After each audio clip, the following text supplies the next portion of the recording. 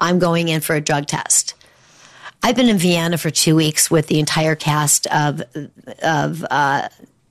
The Three Musketeers. And Charlie Sheen. I am not going to pass my fucking drug test. There's no way. Yeah. Do not collect $200. Go straight to jail. So I test dirty, and I'm supposed to, I've got a noon turn-in time. And so my father and my grandfather drive out from Illinois, and they're at my house. I'm still in bed. They go to my bank to clear out my money and all my possessions and my safe deposit boxes because I don't know what's going to happen. Yeah. So the marshals, I get a phone call and they hang up. 5 minutes later, the marshals are at my door, and I'm not letting them in.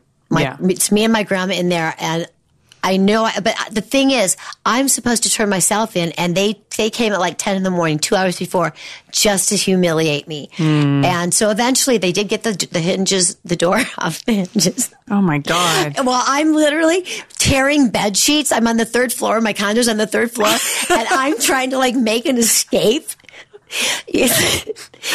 Oh my God. But my dad got back right as I got the door off, and I was able to say goodbye to my dad. And I went directly to the holding cell downtown. From there, I went to MDCLA, which is maximum security, in with murderers, weapons dealers, drug dealers, the worst of the worst. I'm in with some really, really bad people.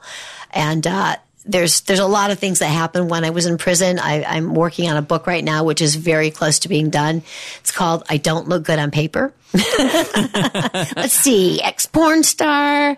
She was an abused child. She's a convicted felon. She's a single parent.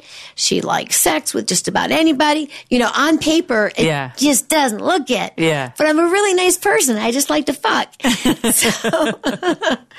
So I violate, and I'm in MDCLA.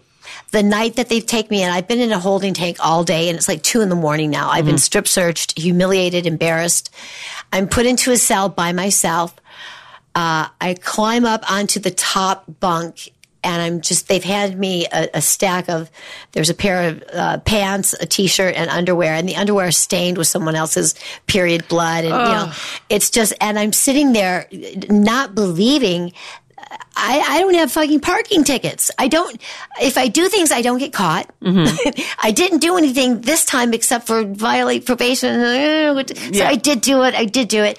But, the 2 guards came into my cell that night and started talking about the way that I suck cock and what a great cocksucker I am. And they love and I'm going, fuck, I've made this movie. I'm going to get, and I freak the fuck out. I'm screaming. I'm throwing a tantrum. And I'm up on the top bunk, and they're just in the cell, and they start laughing and they leave. They don't do anything to me. But what happens is every day you are allowed 2 5-minute phone calls. You know, and you got to fight for your spot because anybody bigger is going to kick you out of the line. So it's like you got to, the moment you get to federal prison, you need to assume that fucking position. And thank God that I had some acting abilities. Because you don't walk in there and be a little I'm nice to everybody. You change. You just have to. Yeah.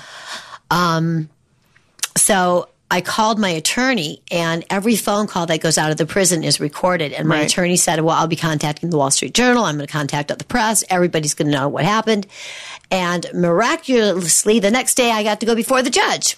So I was facing 6 years for the violation. Wow. And I went before the judge. All really basically around a $2,000 unaccounted for, like, 1099. No, it's basically because the cunt Traci Lords gave them.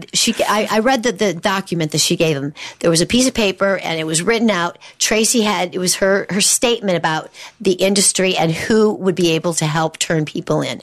The people that knew everything. There was me, there was Tom Byron, and there was Harry Reams on that piece of paper. Wow. I was the first one they went after, and since it took so long and nothing came of it, they didn't go after Tom and Harry. But Traci started this whole fucking thing. It never would have happened in the first place if it weren't for her.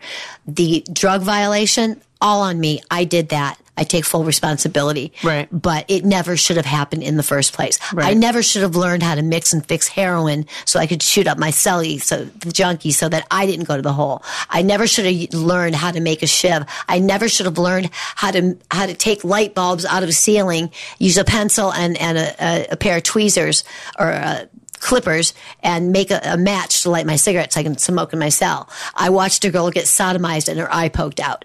Federal prison is no fucking joke. So am I mad at Traci Lords? Do I have a problem with the content? Yes, I do. I do. And, a lot of the stories will be told when my book comes out.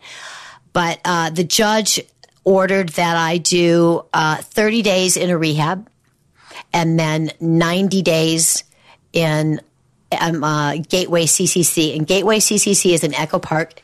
They call them cottages. And basically they're these little houses in this gated, prison razor wire community. And there were 7 women, 4 in my house, 3 in another, and over 80 men. And these are the people that have gotten out of prison after doing long, hard time and are trying to transition back into society. So it's kind of like a halfway house. Yeah, but I'm in with Essie the arsonist, Margaret the murderer, who's proud that she just did 7 years for killing her husband. She's getting out and she's all happy. And then I can't remember the other girls because she was kind of boring. She just did credit card theft. I got a murderer and an arsonist to focus on right now.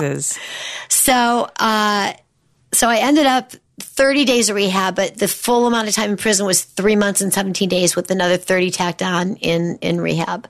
Wow. And so you did 3. So I did 3 months and 17 days federal. Right. And 30 days in a rehab. Wow.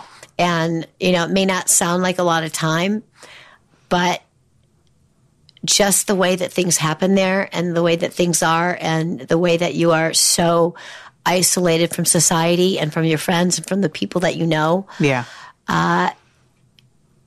It made me stop wearing come fuck me shoes and start wearing fuck you boots. It gave me a hardness that I don't like in myself. Mm-hmm. It gave me an edge. It made me see the ugly in people, and I choose to see the beauty in people. Right.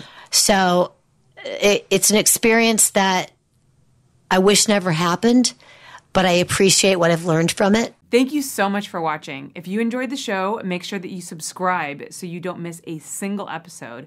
And go check out all the other videos. I film every single one of my podcasts. And if you want to listen to the audio version, I'm on iTunes and all the other podcast platforms. Visit hollyrandalunfiltered.com to find out more.